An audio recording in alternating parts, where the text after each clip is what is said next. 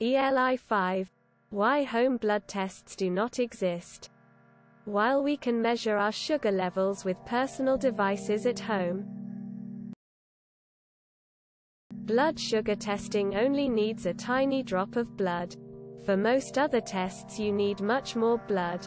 Also the fact that it is collected in vials without being exposed to the atmosphere. Elizabeth Holmes. Is that you?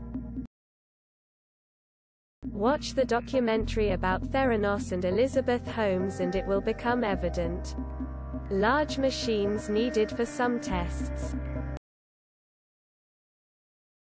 You don't need to monitor your blood counts very often, but you might have to measure blood glucose as frequently as 6 times a day. Don't forget to share, like and subscribe for more content.